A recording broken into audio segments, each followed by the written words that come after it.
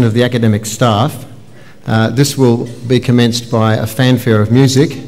When you hear the fanfare of music for the procession to begin, could I ask you please to rise at that time and remain standing until the procession is seated on stage. The other thing we are asked to remind you of is that in this auditorium, flash photography is not permitted. So could I ask you for the comfort of others that you don't use flash photography during the proceedings. Thank you very much.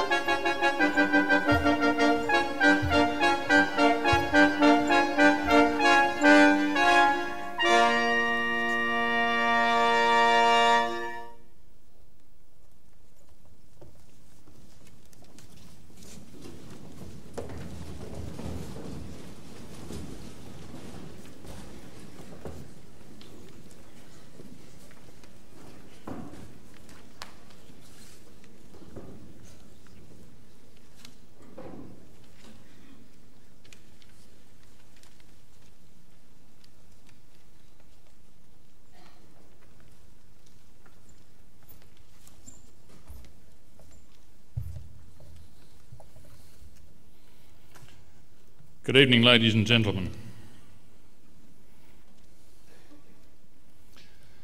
Professor Swannell, Vice-Chancellor of the University of Southern Queensland, Professor Max Standage, who is Pro-Vice-Chancellor Science and Quality, but tonight is also Acting Pro-Vice-Chancellor Gold Coast and Acting Vice-Chancellor of the University, members of Council, distinguished guests, graduates, ladies and gentlemen. On behalf of Mr. John McCrossan, Chancellor of Griffith University, and the Council of the University, I am pleased to welcome everyone present this evening and to thank you for joining us on what is a very special occasion. Graduation ceremonies are part of the rich tradition of universities worldwide. They are a public acknowledgement of the achievement of the graduating students, and of course they are an opportunity for family, for friends and for peers to join in the celebration of those achievements. Our graduands will shortly come forward to be individually acknowledged and to receive their testimonies.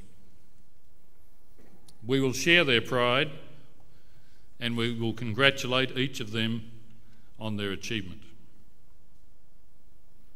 This evening, we extend a special welcome to Professor Peter Swannell. Professor Swannell is Vice-Chancellor of the University of Southern Queensland, and we are delighted that Professor Swannell has been able to join us this evening, and we shall look forward to hearing him deliver the occasional address later in the proceedings. Many of you may not be aware that Griffith University is now the 8th largest university in Australia in terms of funded student load. We are, as you know, a multi-campus institution with 6 campuses in the Brisbane Gold Coast corridor and more than 21,500 students enrolled in an impressive array of undergraduate and postgraduate courses. Demand for university places in South East Queensland has increased in the face of declining demand in other states. Over the last 4 years, Griffith and the other universities in Queensland have actively lobbied both the federal and the state governments for additional student places to meet that demand. Those efforts have resulted in over 3,000 new undergraduate places being awarded to Griffith for the period from 1995 to 1999. 60% of those places have been allocated to the university's Gold Coast campus and the remainder to our new campus at Logan. Whilst we are pleased with this outcome, we will continue to argue the case for additional places to ensure that the communities that we serve have the best possible access to tertiary education. The demands of teaching and the demands of research in a multi-site institution with staff and students accommodated at campuses located along a 70-kilometre corridor are complex. New faculties, new schools which transcend campus boundaries have been established to foster academic coherence in teaching and research and to provide a greater range of academic opportunities for students of all campuses. Our multi-campus operation is supported by a microwave link connecting the university's Nathan, Mount Gravatt, Logan and Gold Coast campuses. This telecommunications backbone provides high-speed transmission of image, sound and data between the campuses and provides a great degree of flexibility in the delivery and access of information for teaching, for research and for administrative purposes. Griffith University's new campus at Logan, which admitted students in February of this year, has been designed around learning centres. All subjects offered at the Logan campus have been developed in a flexible delivery mode which permits students to access course material through a variety of options including interactive multimedia via the internet. The university will use the Logan campus as an exemplar for the introduction of flexible learning opportunities for students on all campuses over the coming years. The university's multimedia distance learning network has been presented with a medal for our entry for a Computer World Smithsonian Award, which identify and honour the visionary use of information technology to produce positive social, economic and educational change. Griffith University's entry for the award is a case study on the communications network which links our 6 campuses, and this case study will remain part of the permanent reference collection at the Smithsonian Institute in Washington. Our students graduating this evening come from schools within several faculties: the faculties of Arts, Commerce and Management, Education, Engineering, Environmental Sciences, Health Sciences, Information and Communication Technology, Nursing and Health, and the Graduate School of Management. These schools and faculties have recorded a number of significant successes in the past year which deserve mention. Across the Faculty of Arts, there has been very promising developments that will place Griffith in a strong position at a time in which the arts area at other universities has been drastically diminished. The School of Film, Media and Cultural Studies and the School of Arts has introduced a new cross-campus major in journalism to meet heavy student demand. The major in journalism gives students professional level experience in using the latest communication techniques. The School of Film, Media and Cultural Studies has in fact introduced a training course in media communications for the staff of Fairfax Holdings in Sydney. Quite a coup for the university. The School of Justice Administration has introduced a Bachelor of Arts in Justice Administration via open learning. The School of Justice Administration is well advanced with planning for a Master of Arts in Forensic Psychology for introduction in the year 2000. The School of Humanities has established a partnership with the University of Innsbruck in Austria for the development of flexible learning and literary studies. The School of Humanities continued its leading national role in the development of Australian studies in Asian countries, including Thailand, China, Taiwan, Korea and Japan. In February of this year, the school hosted a visit by 9 professors from leading universities in Taiwan for a professional development course in Australian studies. 3 academic staff from the school will be teaching Australian studies at the Beijing Foreign Studies University during 1998. Among our graduates tonight are the first to receive the Master of Hospitality Management degree that has been delivered offshore in Singapore.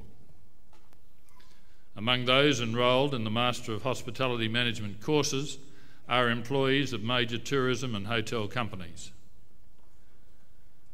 3 new courses begin on the Logan campus this year within the Faculty of Commerce and Management, and they are courses leading towards the Bachelor of Management, Bachelor of Enterprise Management, Bachelor of Business Communication.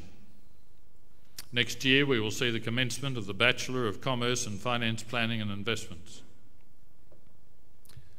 The School of Education and Professional Studies has, in association with the Queensland Board of Teacher Registration, Education Queensland and the Queensland Teachers Union, pioneered in Queensland the development of a school-based internship in its Bachelor of Education program at the Gold Coast.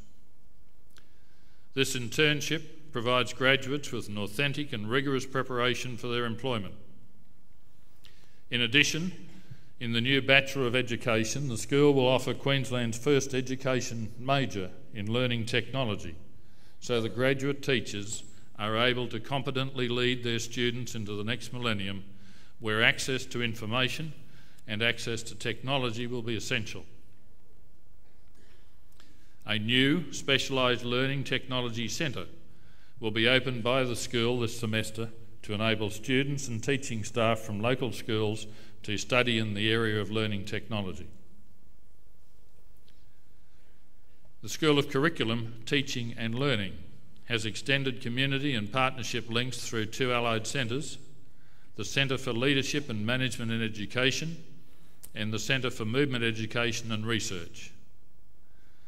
The latter now offers programs for children with motor coordination difficulties, programs in health and fitness and in sport and in performance psychology.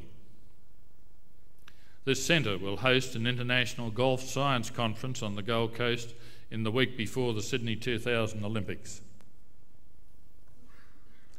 The School of Engineering has demonstrated an innovative approach to disciplinary developments in such unique degree programs as the Coastal Engineering Major, which has been recently approved for offer in the first semester of 1999.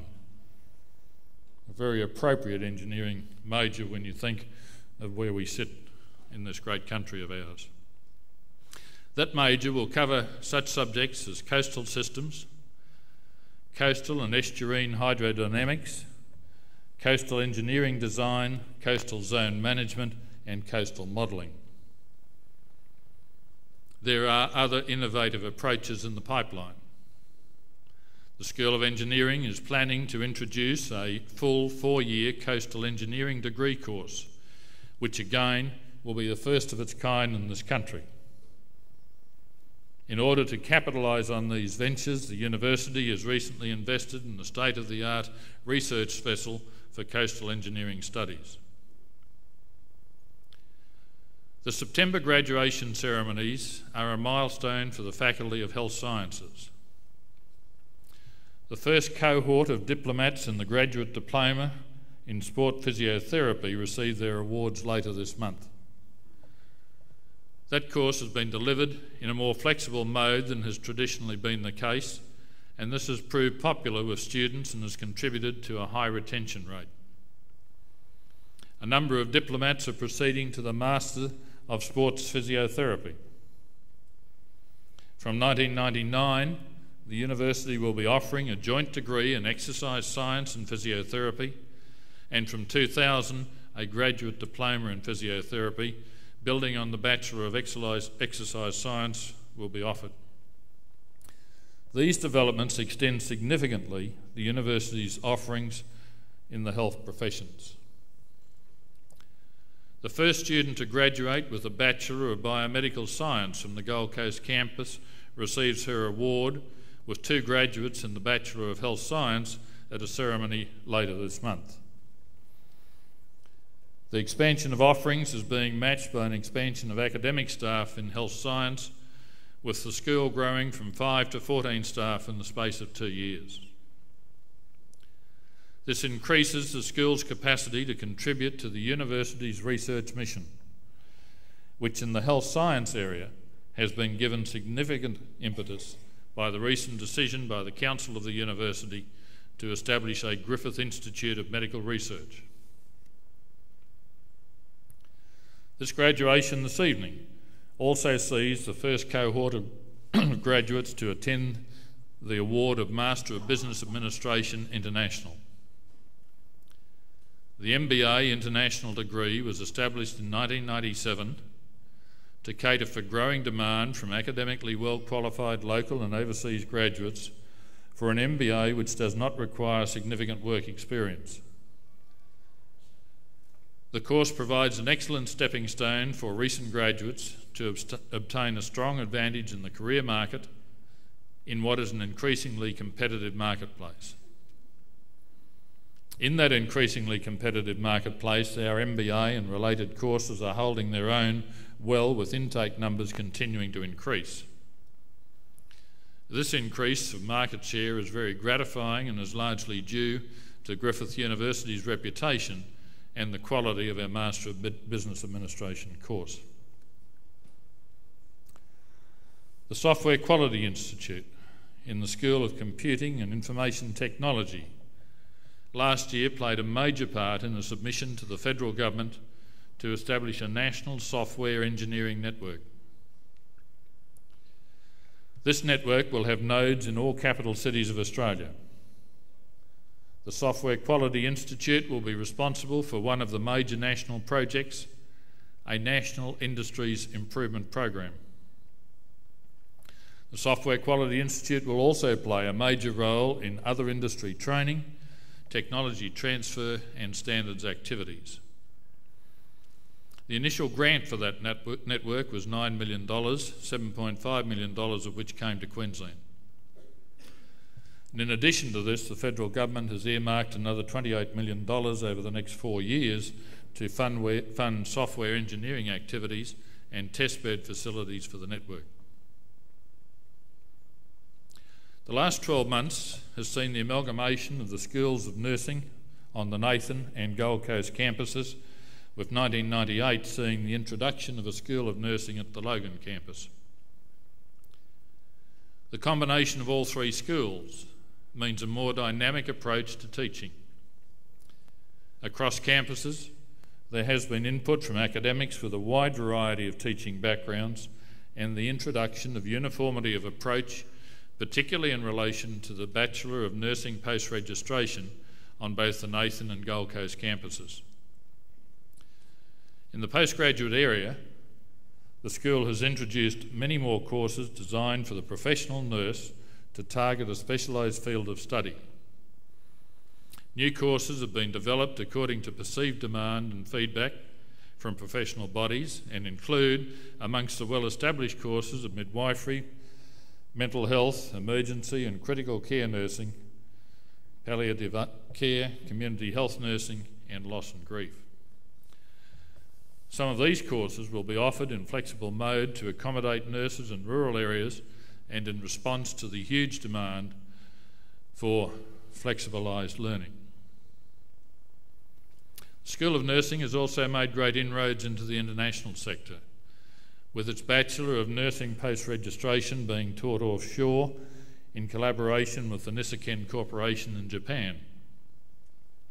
This has proven extremely popular, with consistently high enrolments for the course in Tokyo.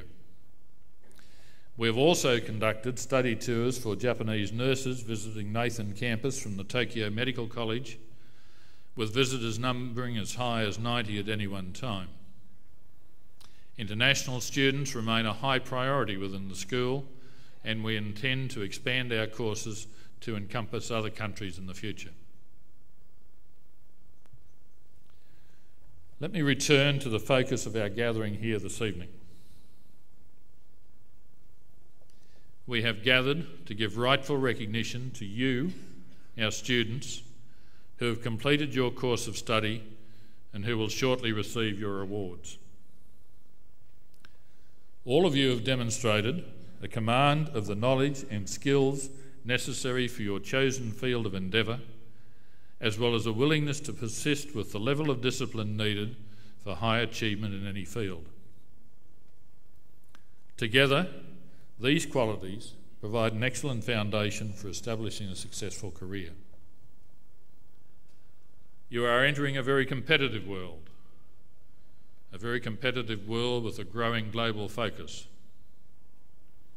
In particular in Australia, we need to make our way in what will be an increasingly competitive Asian Pacific region.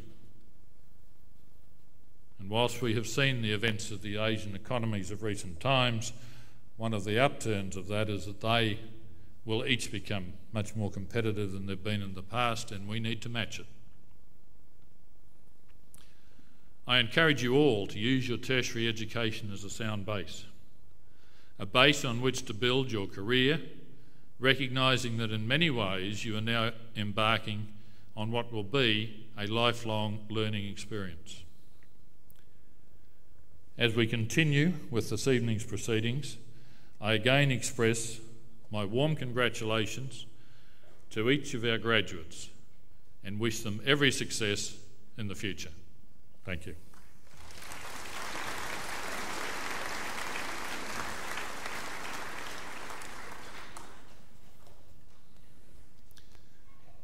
I now call on the Deans to present the graduates from their respective faculties who are to receive their awards at this ceremony.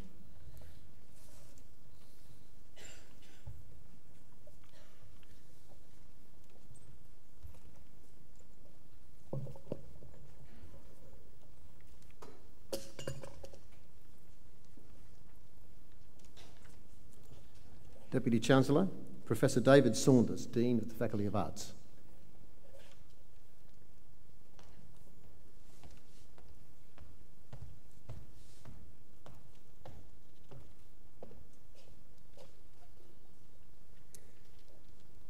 Deputy Chancellor, I present graduates who have been granted the Bachelor of Arts. Peter Ball.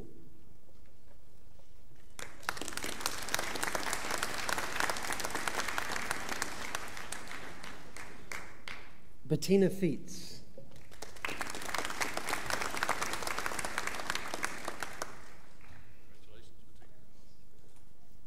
Alexandra Jones.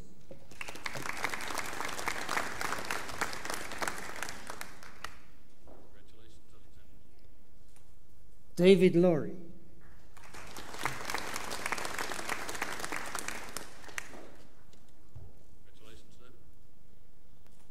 Melita McConaughey.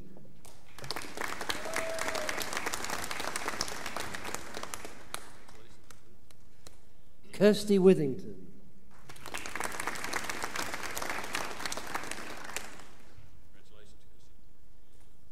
Deputy Chancellor, I present graduates who have been granted the Bachelor of Arts in Communication. Nicole Baden.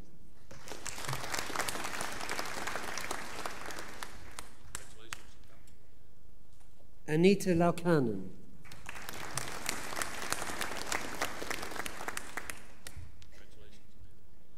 Diane Reynolds.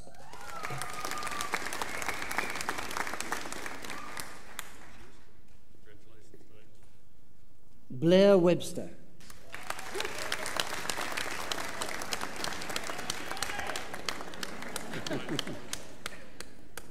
Deputy Chancellor, I present a graduate who has been granted the Bachelor of Arts in Creative Arts. Catherine Coburn.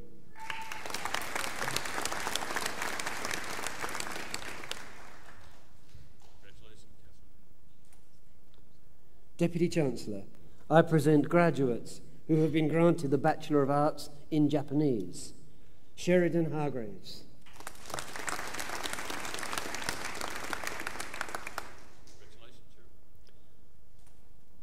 Stephanie Klug.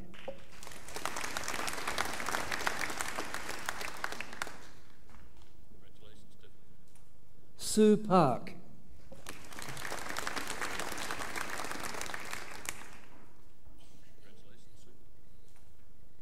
Sasha Reza.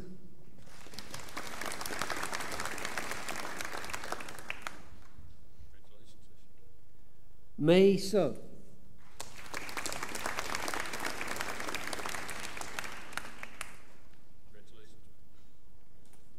Deputy Chancellor, I present graduates who have been granted the Graduate Certificate in Film and Television Music.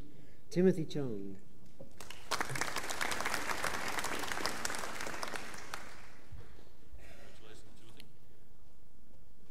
Juyeon Nam.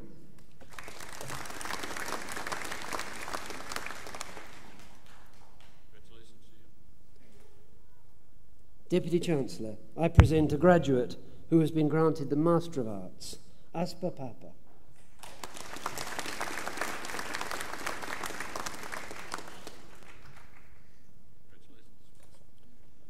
Deputy Chancellor, that concludes the presentation of graduates from the Faculty of Arts.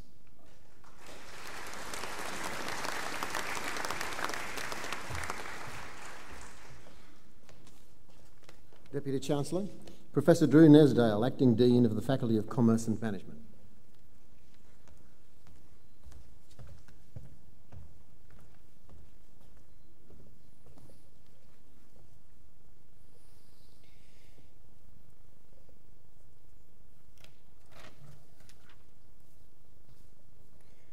Deputy Chancellor, I present graduates who have been granted the Bachelor of Arts in Psychology. Iona Abrahamson.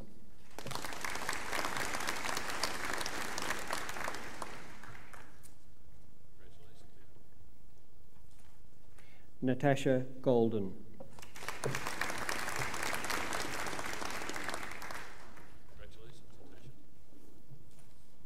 Mark Jackson.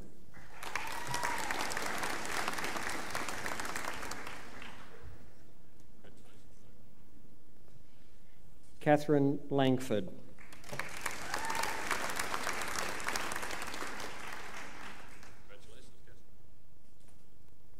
Kylie Stubbs.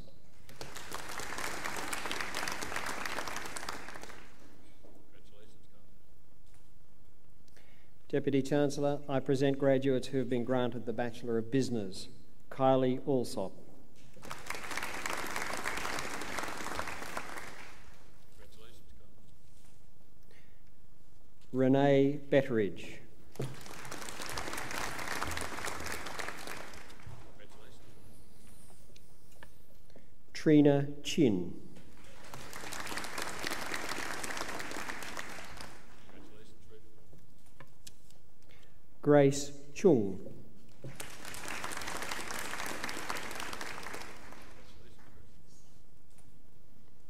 Matthew Clunes. Congratulations, Matthew. Heather Dickinson.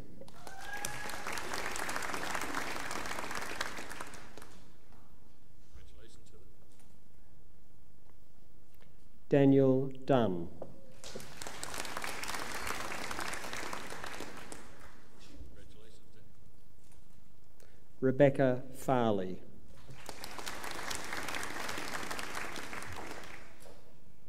Congratulations, Rebecca.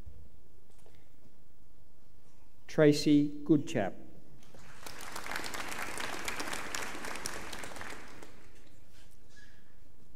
Congratulations, Tracy. Nicholas Harris.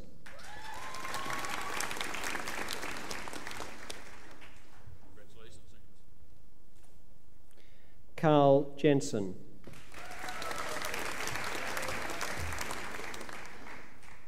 Congratulations, Carl. Brett Kennedy.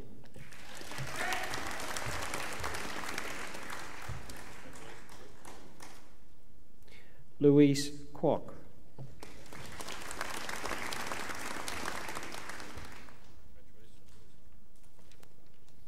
Simon Lee. Congratulations, son. Jennifer Manangaya.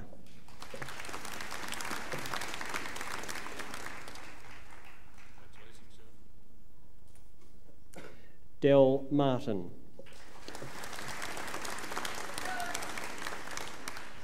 Congratulations, Del. Natalie McMahon.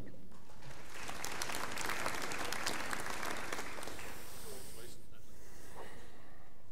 Cameron Mitchell. Congratulations, Cameron. John Moody. Congratulations, John. Carolyn Murray.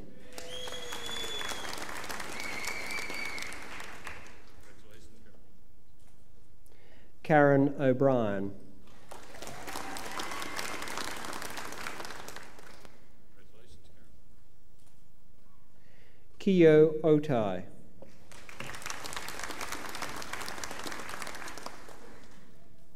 Congratulations, Keith. June Poe.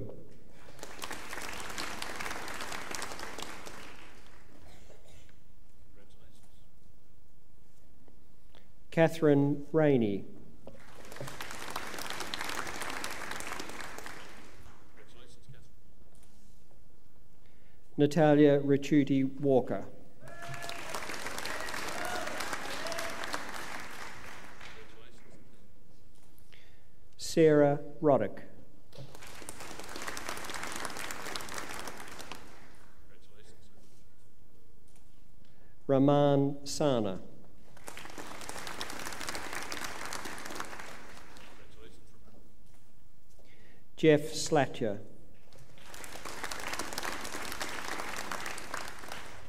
Congratulations, Jeff. Kate Smith. Congratulations, Kate. Megan Thoday. Congratulations, Megan. Mark Tidbury.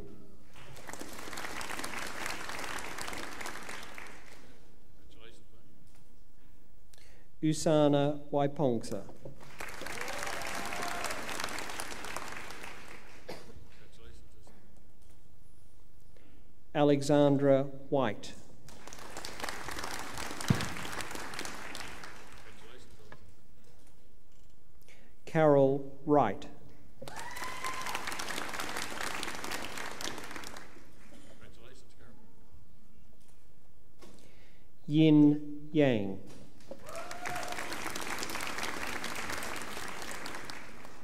Congratulations, Yin. Fan Yi.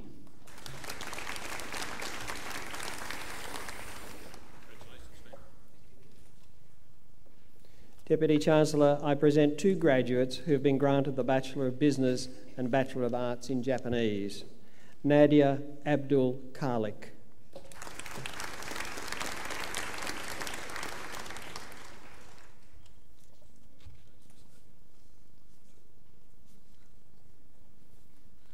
Narelle Percy.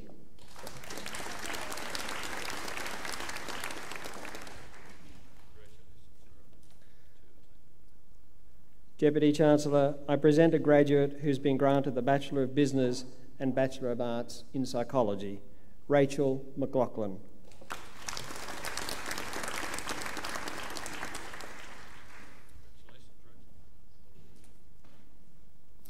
Deputy Chancellor, I present a graduate who's been granted the Bachelor of Business in Professional Golf Management, Trent Warland.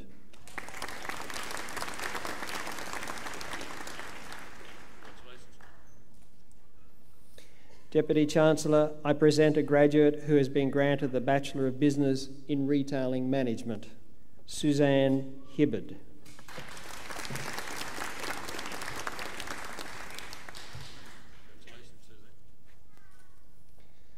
Deputy Chancellor, I present graduates who have been granted the Bachelor of Hotel Management, Nalia Alamova.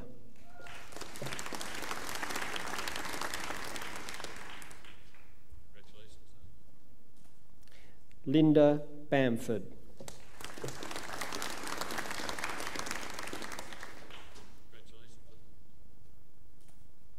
Marcus Hall.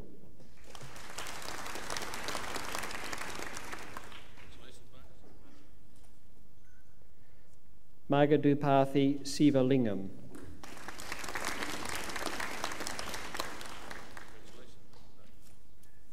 Sulis.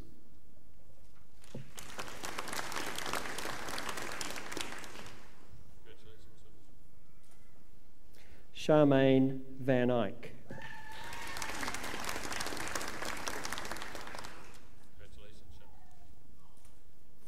Deputy Chancellor, I present a graduate who has been granted the Bachelor of Hotel Management and Bachelor of Arts in Japanese, Vanessa Falzon.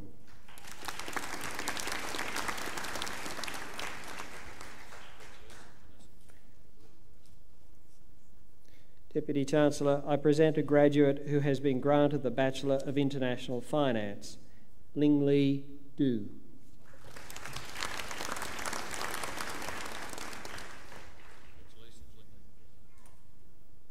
Deputy Chancellor, I present graduates who have been granted the Master of Hospitality Management, Muriel Chen.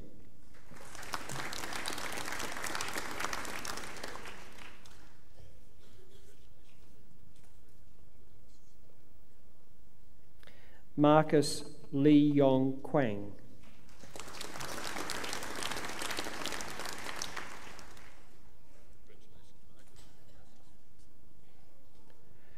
Po Kim Kwek.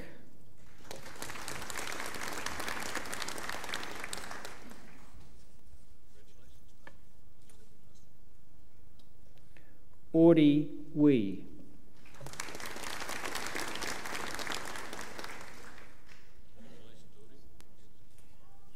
Audrey Wong.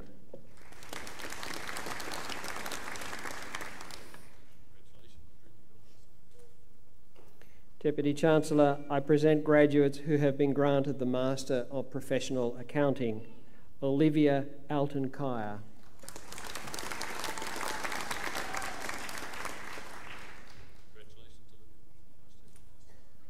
Mark Coulter.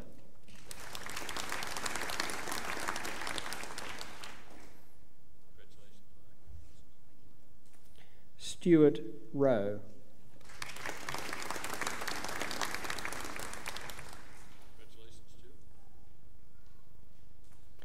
Deputy Chancellor, I present two graduates who have been granted the Master of Tourism Management.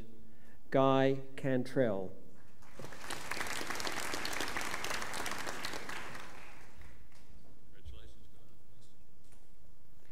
Margie McGregor.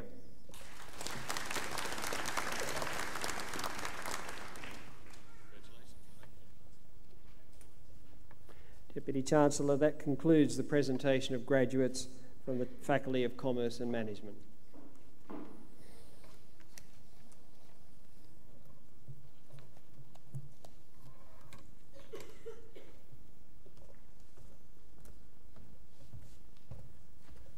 Deputy Chancellor, Professor Marilyn McMenamin, AM, Dean of the Faculty of Education and Acting Pro-Vice Chancellor, Equity.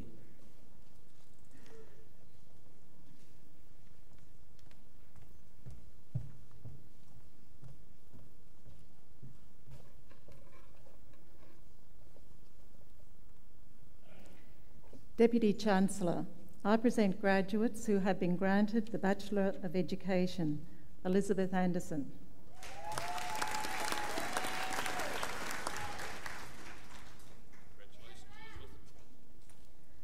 Lisa Davidson.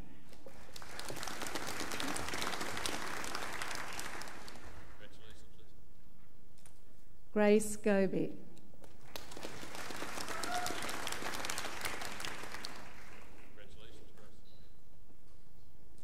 Fiona Zielke.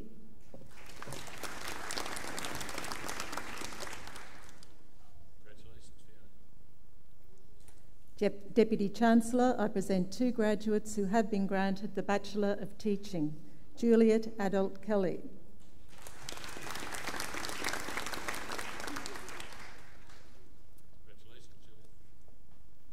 Karen Ellis.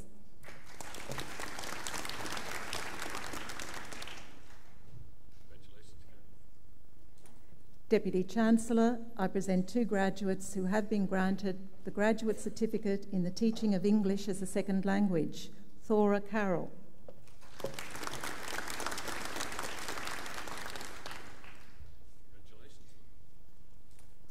Daphne Shearer.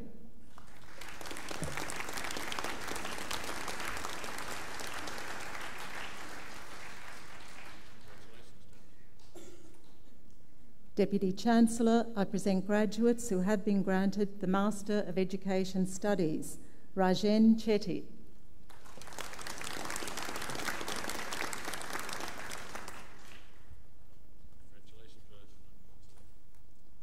Margaret Hamilton.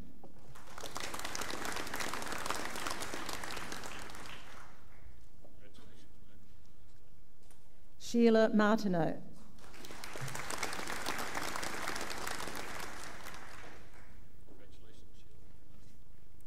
Anne Tunnicliffe.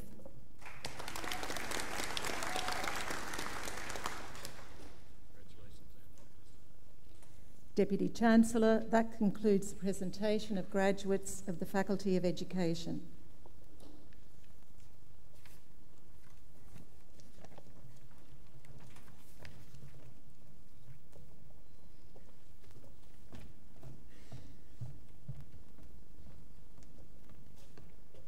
Deputy Chancellor, Professor Barry Harrison, Dean of the Faculty of Engineering.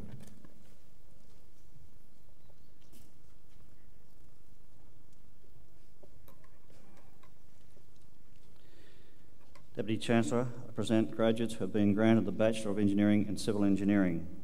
Grant Carpenter.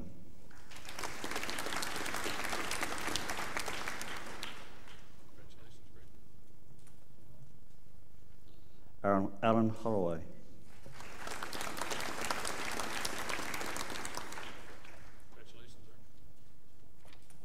Jason Lanigan.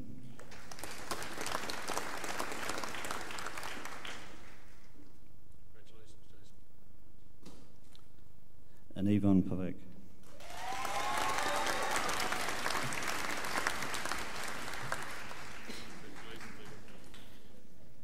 Deputy Chancellor, that concludes the presentation of the graduates of the Faculty of Engineering.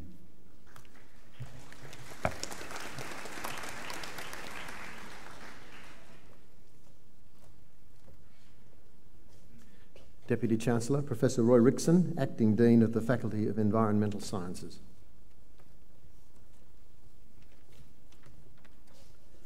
Deputy Chancellor. Deputy Chancellor, I present graduates who have been granted the Bachelor of Science. Melanie Carlos.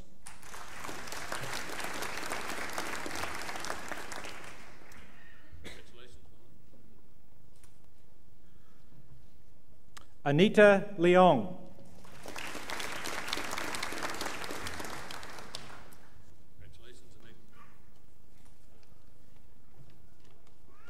Deputy Chancellor, that concludes the presentation of graduates of the Faculty of Environmental Sciences.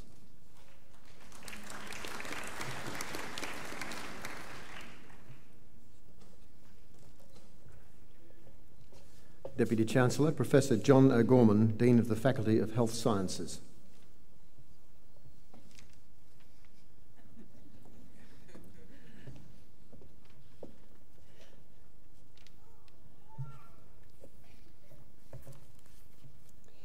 Deputy Chancellor, I present a graduate who has been granted the Bachelor of Biomedical Science, Rachel Paula.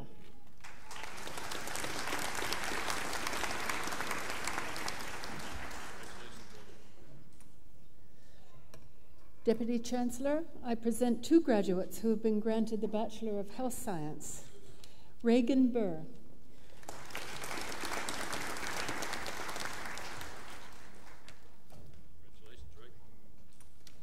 Catherine Forrest.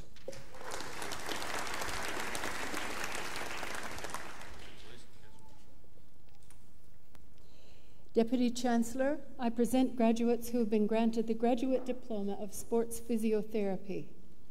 Louise Eddy.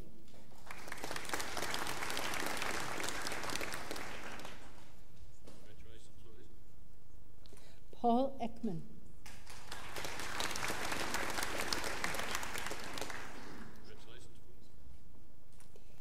Andrew McGuff.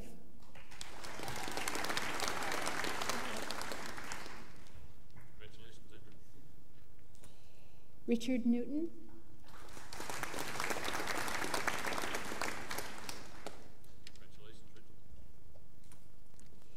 Bruce Rawson.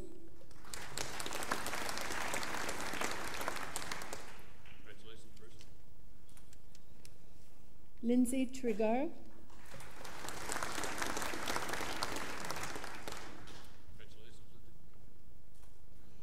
Philip Walsh.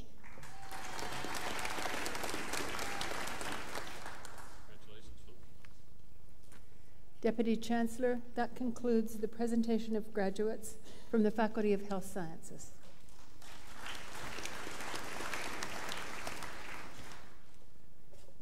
Deputy Chancellor, Professor Paul Pritchard, Dean of the Faculty of Information and Communication Technology.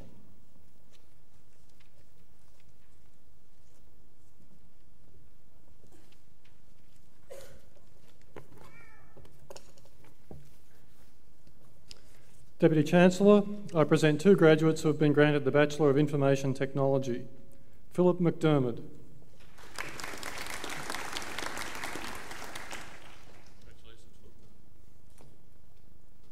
Boone Tan.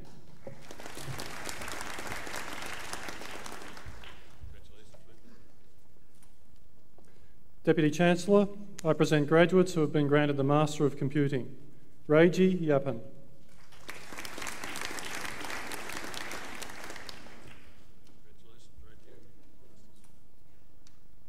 Premchit Himawath.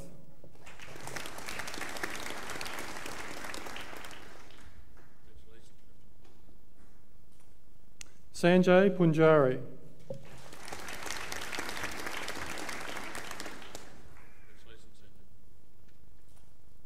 Fabian Rodrigo.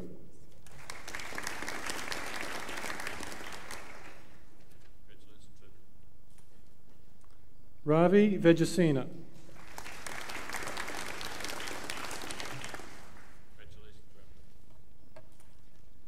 Deputy Chancellor, that concludes the presentation of graduates of the Faculty of Computing and Information Technology.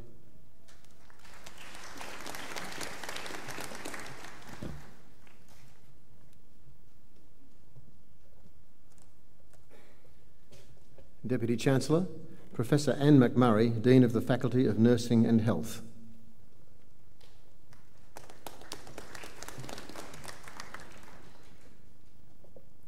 Deputy Chancellor, I present graduates who have been granted the Bachelor of Nursing. Eva Balai.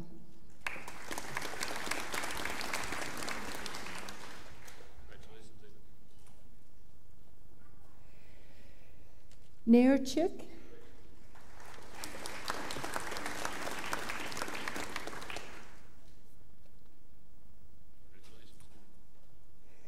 Leanne DeMello.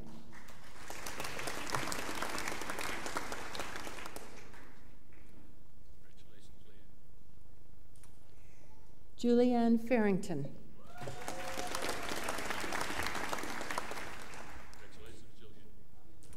Craig Fossey.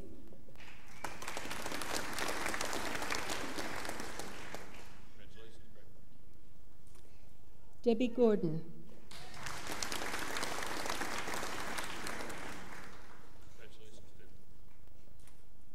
Geraldine Hughes.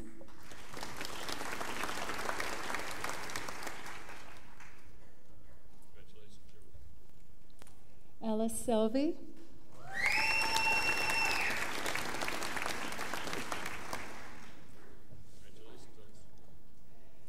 Roseanne Storer.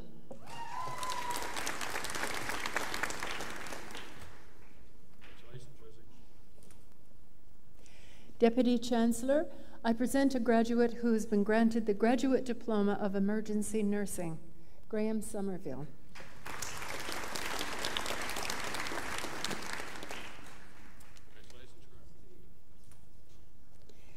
Deputy Chancellor, I present two graduates who have been granted the Master of Emergency Nursing, Kay Ahern.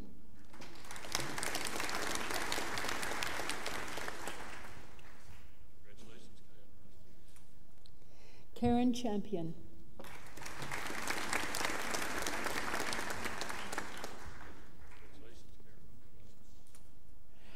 Deputy Chancellor, I present two graduates who have been granted the Master of Nursing, Trudy Hancock.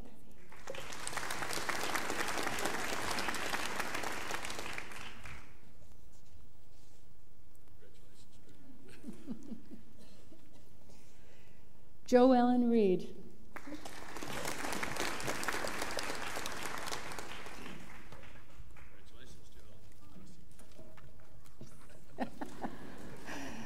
Deputy Chancellor, that concludes the presentations from the Faculty of Nursing and Health.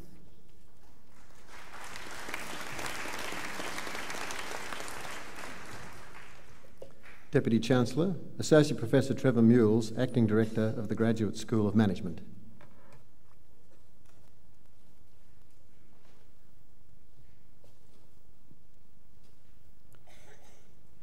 Deputy Chancellor, I present graduates who have been granted the Master of Business Administration. Varma Uppalapati.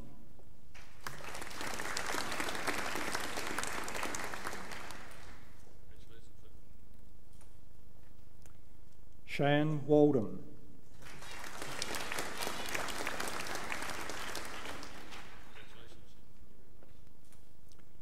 Jill Watts.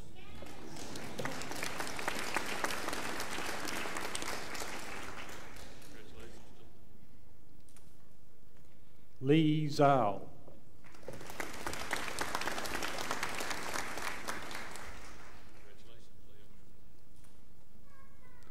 Deputy Chancellor, that concludes the presentation of graduates of the Graduate School of Management. Deputy Chancellor, Professor Max Standage, Acting Vice Chancellor, will now present graduates for the award of Doctor of Philosophy.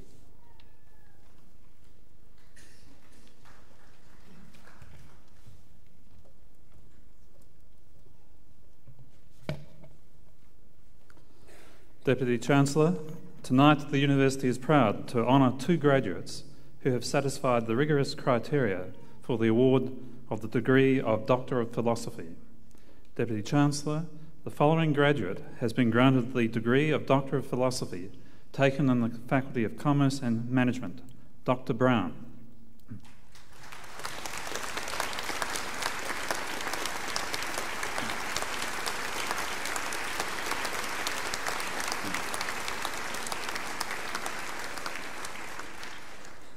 Dr. Brown's thesis examines the reasons for the low proportion of women who attain senior positions in the paid workforce.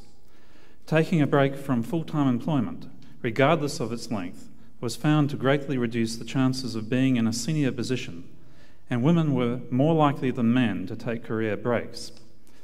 Thus, initiatives allowing women time away from full-time work to combine work and family may be hindering the careers of women. The thesis highlights the way in which traditional career management strategies, which do not allow people to combine work and family, are those rewarded in the paid workforce. Deputy Chancellor, I present Dr. Claire Rosemary Brown.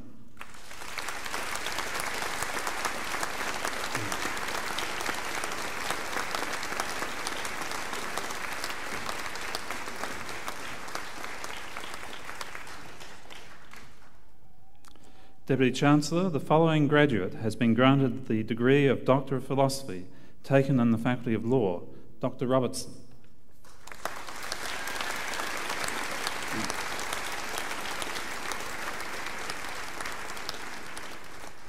Dr. Robertson's thesis examines the history of land law in South Africa.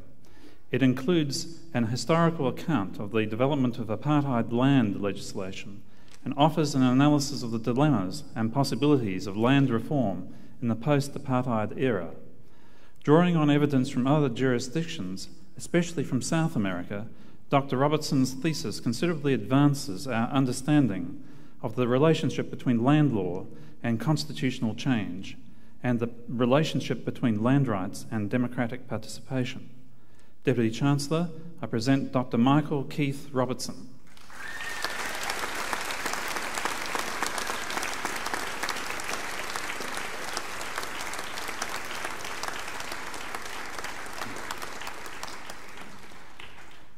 Deputy Chancellor, that concludes the presentation of graduates.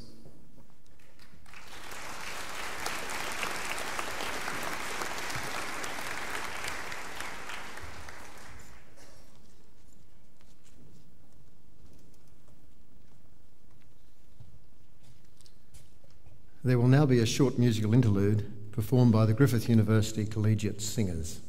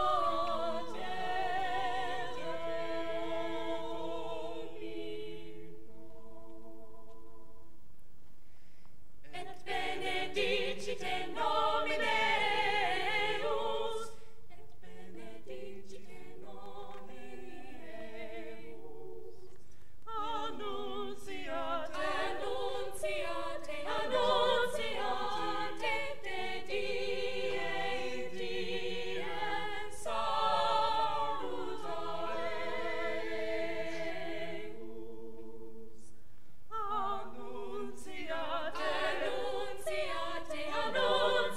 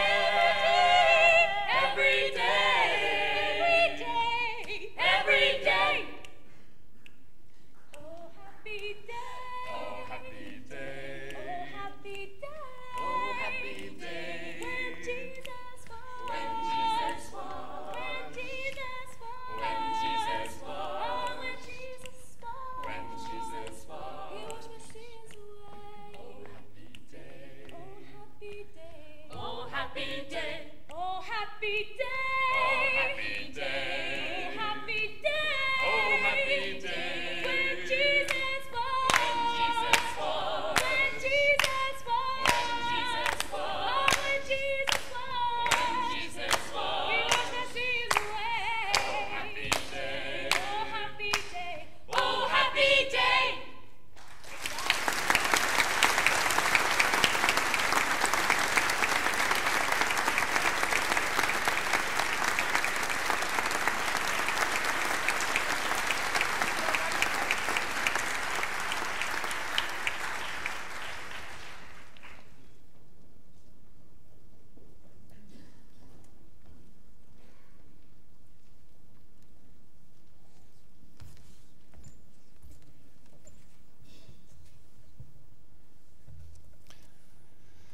It gives me pleasure now to call upon the Acting Vice-Chancellor, the Pro-Vice-Chancellor of Science and Quality, Professor Max Standage, to introduce tonight's guest speaker.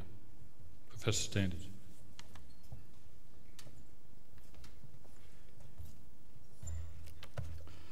Professor Peter Swannell, Vice-Chancellor of the University of Southern Queensland. Mr. Norman Fussell, Deputy Chancellor, Griffith University. Members of Council, distinguished guests, graduands, ladies and gentlemen. On behalf of Professor Webb, Vice-Chancellor of Griffith University, I am pleased to welcome everyone present this evening and to thank you for joining us for this very special occasion. I'm particularly pleased to welcome and introduce Professor Peter Swannell, the Vice-Chancellor of the University of Southern Queensland. Professor Swannell began his career as a steel designer with Dorman, Long and Company in the north of England before becoming a lecturer in civil engineering at the University of Birmingham from 1962 till 1970. He has a degree in civil engineering from the University of Bristol and a PhD from the University of Birmingham. In 1970, he worked for W.S. Atkins Group in London. He is a Chartered Civil Engineer in the United Kingdom and a Fellow of the Institution of Engineers, Australia. Professor Swannell is the author of a textbook on theory of structures, numerous journal articles, conference proceedings, and research reports. His major teaching and research interests have been in structural engineering and engineering computing. He came to Australia in 1971 and worked at the University of Queensland as a senior lecturer and as a reader in civil engineering before moving to the University of Southern Queensland. He has served as the university's Foundation Professor of Engineering and Dean of the Faculty of Engineering and Surveying for 5 years. He was appointed Pro-Vice-Chancellor, Research and Higher Degrees in 1995. In December 1996, he took up his current position as Vice-Chancellor of the University of Southern Queensland. I now call on Professor Swannell to deliver the occasional address.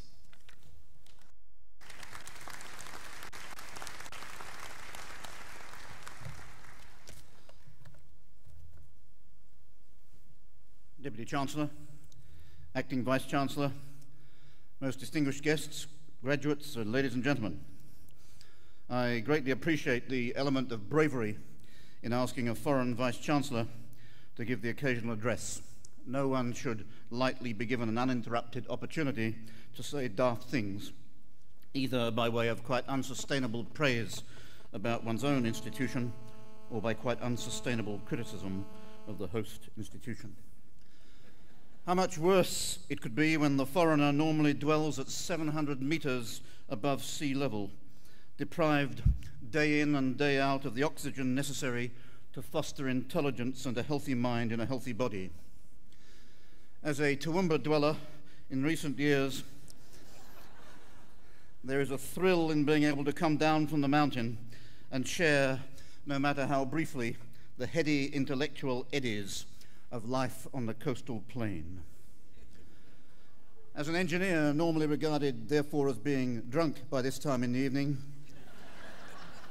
my ability to say heady intellectual eddies is an act of defiance, testifying to my sobriety in the face of so many alien discipline leaders. Most of what we say in Toowoomba inevitably goes over the heads of the city dudes. Indeed, in these times of enormous change and niche strengths, entrepreneurship and competition, often thinly disguised as cooperation between organizations possessing different but complementary skills, it is a relief when one can do things with an element of unnoticed stealth. It's a bit like that naughty old thing about the young bull and the old bull, except in the case of my own university, we're still rather young, but rapidly growing old bull cunning. Deputy Chancellor, I'm delighted to be here, and I thank you for your kind invitation. With graduates poised from every conceivable faculty and discipline, my chances of not offending at least 20% of the audience are negligible, and my chances of satisfying the intellectual curiosity of a reasonable cross-section of your guests is even less. Here is an audience brimful of people who, for example, probably understand art. I like John Ciardi's description of modern art. Modern art, he said, is what happens when painters stop looking at girls and persuade themselves they've had a better idea.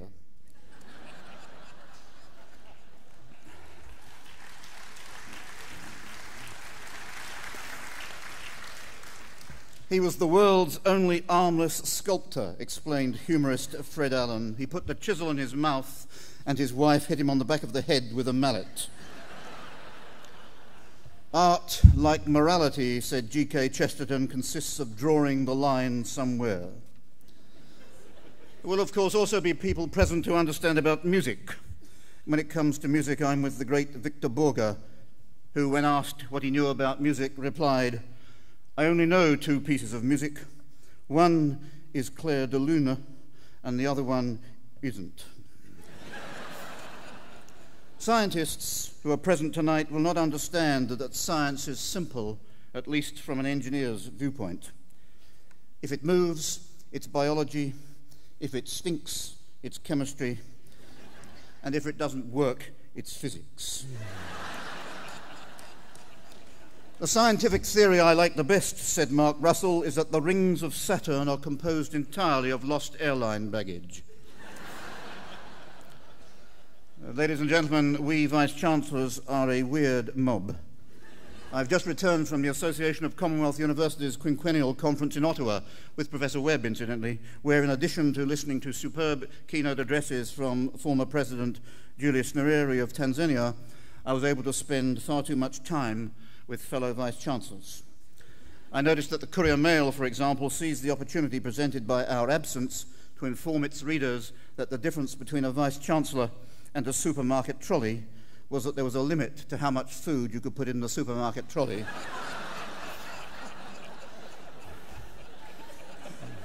This is an old joke twisted from the more usual comparison between a professor of accounting and a supermarket trolley, where the difference between the two is attributed to the fact that the supermarket trolley has a mind of its own when pushed.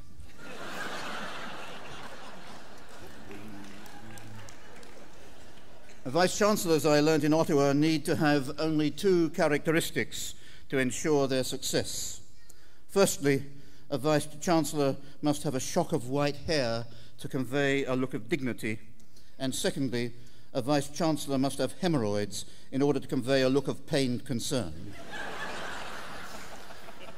At least I've scored a bare pass in these criteria. So, whatever one's attributes, how does one address a graduation audience containing such a mixture of disciplines? We have a group of graduates containing many, I'm sure, who are sensitive, creative, widely read, brilliantly articulate people, whilst others are essentially drunken, unwashed, and largely illiterate. So, engineers, please try to ignore the drunk, unwashed, and illiterate as we share our creativity with everyone present. Yes, indeed, we have the thinkers and the drinkers. What absolute nonsense it is to talk about the relative merits of studying science rather than the humanities, or business, or mathematics, or computing, or whatever. What nonsense is talked about whether proper universities, whatever they are, ought to provide vocational training, whatever that is, as opposed to a truly liberal education, whatever that means. What nonsense it is to think that because something is in danger of being useful, however you define that, then it probably ought to be taught within the TAFE sector rather than the university. What nonsense it is to think that because something appears to be absolutely of no practical use whatsoever, that it must be a waste of resources to teach it. What nonsense it is to think that there is some mystical hierarchy of value to the community, usually as perceived by a Canberra bureaucracy driven by the whims of the government of the day, that tries to determine the profile of a proper university. There is no better indication of the inadequacy of any university model which might emerge from preconceived notions about what disciplines ought to be taught in a university than to look at the cross-section of today's graduates. I'll come back to that importance of diversity, if I may, as I finish. In your university's publications, there's a brief history which refers to the enormous changes and developments that have occurred since this university opened in 1975. It talks of the tremendous growth and the widening of the profile of your university through the 1980s. It refers to recent years since the appointment of your Vice-Chancellor, Professor Webb, in 1985. The history tells of Professor Webb's leadership as he steered the university through, quotes, the rapids of philosophical, economic and social change which have occurred over the past decade in the higher education environment. With these rapids flowing so full, this must have been a significant feat. I might even be tempted, in view of the rapids analogy, to describe it as a web feat. But I probably shouldn't. Ladies and gentlemen, I've got some news for you. You ain't seen nothing yet.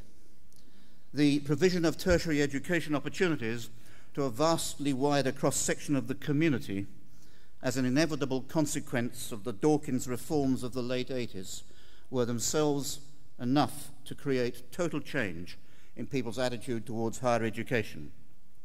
Add to that the absolutely mind-blowing changes in communications technology of the last 5+ years, and the potential for chaos is only exceeded by the potential for fantastic intellectual gains for the nation. Put very simply, this is the most challenging, the most interesting, and the most important time in the history of universities in this or any part of the world. I identify 3 key parameters in the changed attitude of all of us towards the provision of tertiary education opportunities. Firstly, the recognition that the base from which university students can be drawn is vastly wider than was ever dreamed of less than 2 decades ago. We have at last acknowledged that people develop to a stage where they can benefit from tertiary studies at different rates and from different social, economic, and cultural backgrounds. The simple fact is that the mature-age student who was an underachiever when young may, for many reasons, become an ideal candidate for successful tertiary studies. Personal motivation, sheer opportunity, personal relationships, workplace incentives, the fact that your kids are bright, the fact that the girlfriend keeps nagging you, all can combine to light a spark. People suddenly realize that their lives can be more fulfilled, happier, and more useful if they enter a carefully structured program of advanced education. Suddenly, they realize that although intelligence is an incurable disease, there is a palliative through the universities whereby they can live with the frustration of being critically ill. Secondly, for the first time in the history of the human race, we can do more than just talk about lifelong learning. For the first time, we can break the shackles imposed by time, place, and pace, and allow people to have access to world-class educational materials in their place, in their time, and in their style. We can truly now give people what they want, where they want it, when they want it. And the fact that that's www is just a happy coincidence. Thirdly, Concurrent with these two exciting events, with this awakening for the need and educational opportunities throughout communities and the arrival of cheap, user-friendly technology, we're faced with government actions which have severely cut back the per capita contribution to education from the public purse. Just when we had the ability to deliver, politicians and bureaucrats lost their nerve and forgot that money spent on producing a highly educated, astute Australian population is an investment and not a cost. And so, ladies and gentlemen, we have three sometimes conflicting truths about today's tertiary education scene. Firstly, there's the acknowledged need for access and opportunity across a much wider base and a great desire out there to get educated. Secondly, we now have the technology and the pedagogy to satisfy that need with more excitement, more flexibility, and more chance of achieving success than ever before in history. So thirdly, what happens? We cut back the public resource in relation to the size of the need and open the possibility of snatching defeat from the jaws of victory. Let me offer you personal reflection on each of these three aspects. It might help you to understand, if I may say, my position if I told you that I come from a working class family background where my mum and dad left school at the ages of 12 and 11 respectively, and my twin brother and I only went to a university because somebody gave us a scholarship, and my mum and dad were wise enough and loving enough to tell us that there was no limit to what we could achieve with our brains if we cared to put our minds to it. My background, I might say, also includes 25 years in very traditional universities prior to moving to the University of Southern Queensland and encountering the incredible opportunities presented by leadership of an unknown, very dynamic, very flexible university that knows exactly where it's going in terms of educating people from 41 different nations in about 20 countries and with about 14,500 students studying in their own style, in their own place, in their own time. Your university is equally innovative. The need for tertiary education opportunities across a broad base is now an integral part of the changed social fabric of Australia. If you think education is expensive, you want to try ignorance. So, we should now turn our energies to making sure that the educational outcomes are of an appropriate quality and appropriate to the needs of the individual and the nation. In my opinion, the key emphasis of the past, namely whether a student is, quotes, good enough to be admitted to a university program, should shift inevitably towards the question of whether the student, having been admitted from one or other of many diverse backgrounds and skills bases, is good enough to graduate from a quality degree program. Universities should look much more at the quality of the person when he or she leaves the program rather than the quality of the person before he or she enters the program. Now, of course, decent universities have always cared about exit standards, but now an even greater vigilance is necessary so we can then be much more relaxed about the antenatal condition as we pay more attention to the confinement and the birth. This is very simplistic, I know. You can't get quality outcomes if you don't at least maintain a watching brief on who you admit.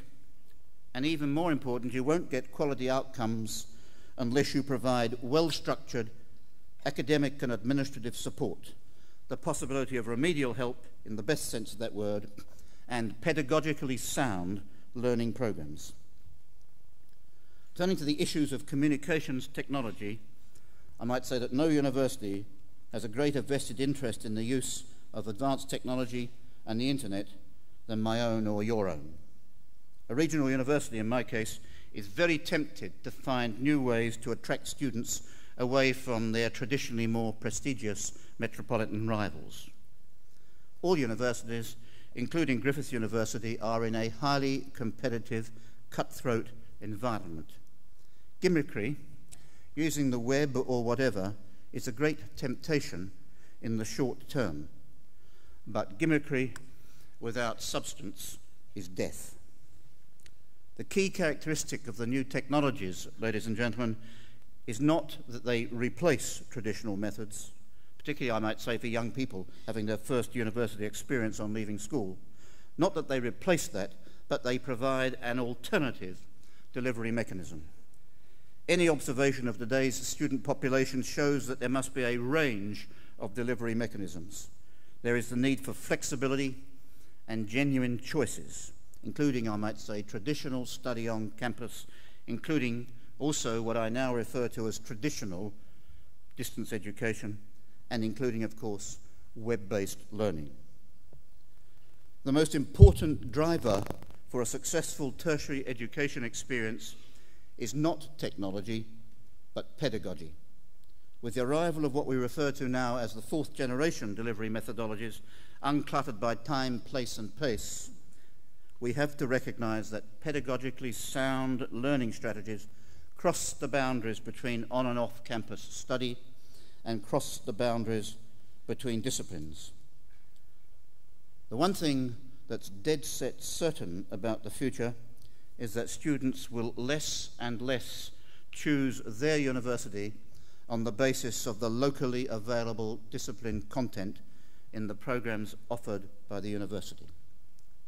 Discipline content will truly be derived from a worldwide knowledge base. Students might well decide to seek their credentials by accumulating frequent flyer points in units of study taken using content available from around the world. Students will be less concerned about whether old fools like me are good lecturers or not.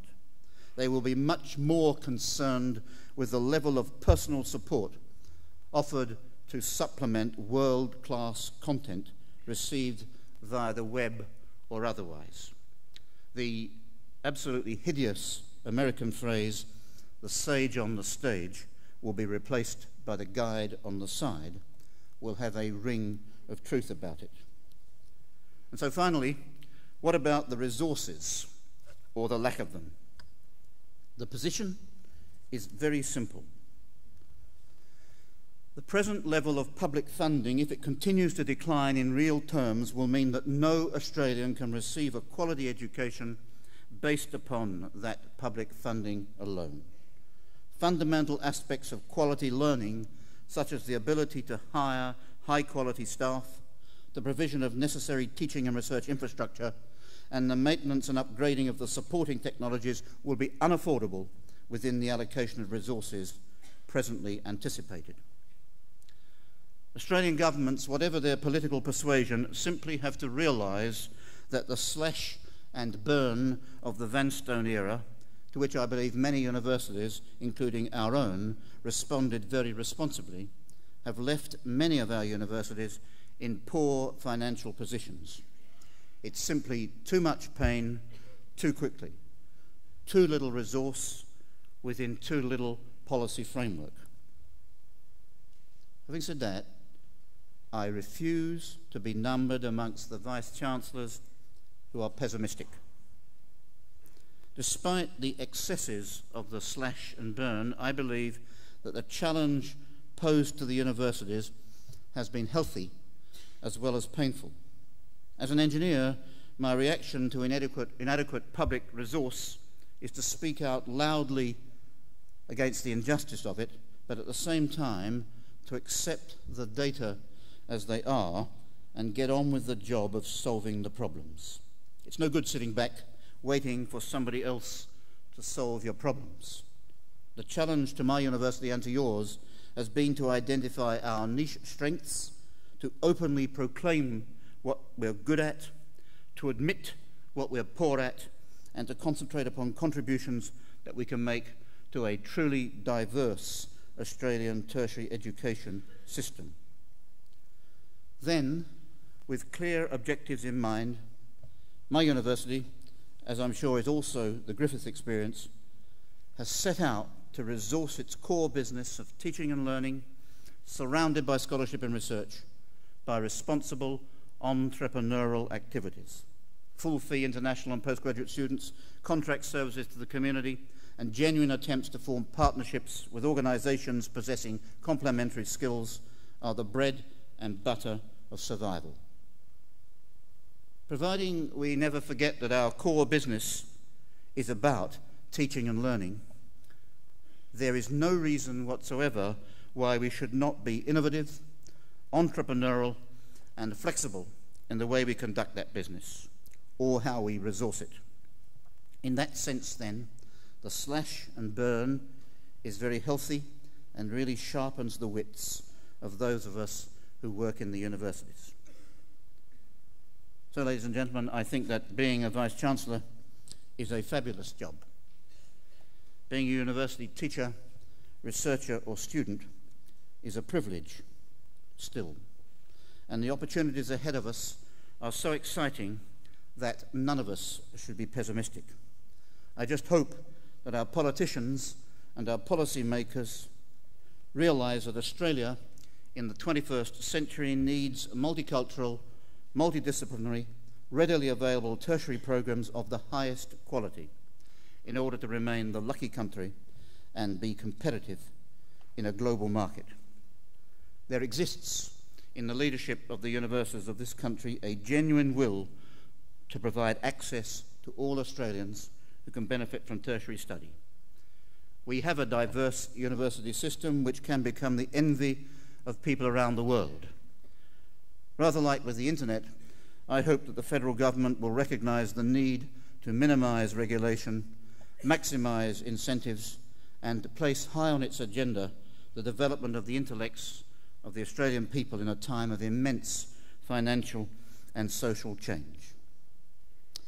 Graduates, you're leaving the university just when things are getting interesting.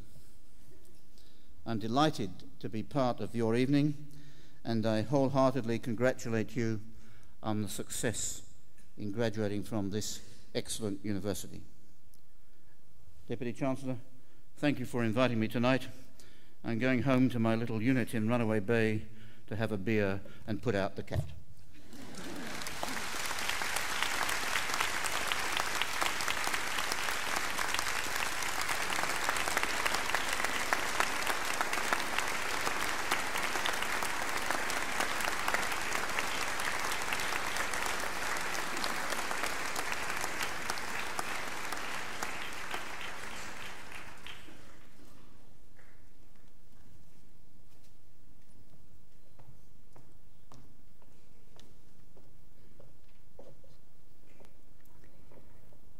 Thank you, Professor Swanell, for your relaxed but thought-provoking address to our graduates, families, and friends here this evening.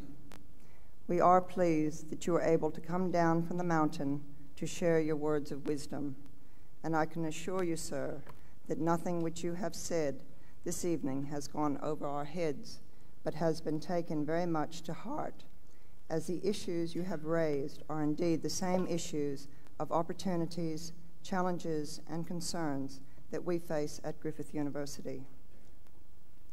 The opportunities to access a wider base of potential students from all ages, social, economic, and cultural backgrounds is particularly exciting for Griffith University, as we feel comfortably competitive with our multi-campus venues, each offering a unique study environment from South Bank in Brisbane, the native bush setting of Nathan, to the sun and surf of our Gold Coast campus.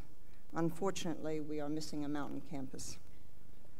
As well, we see the challenge to deliver a quality product on or off campus with the correct balance of personal support, tutorial contact, and communication technology as a stimulating test of our university's entrepreneurial skills.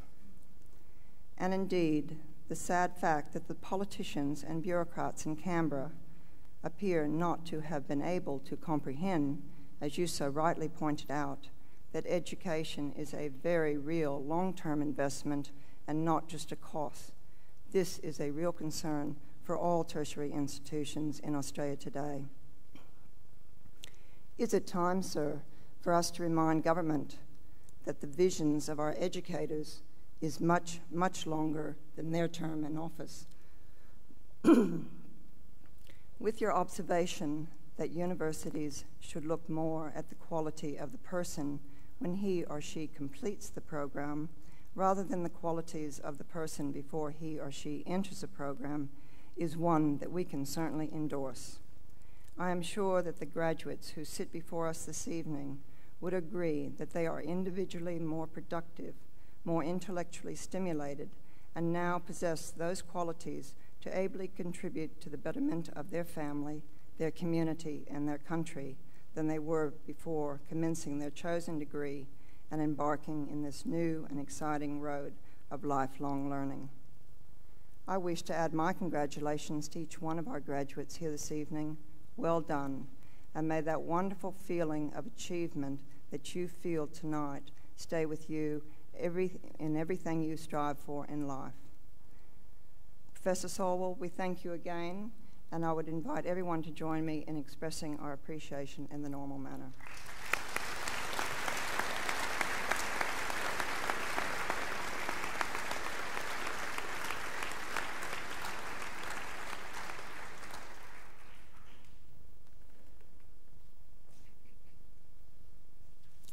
Ladies and gentlemen, that concludes this evening's graduation ceremony.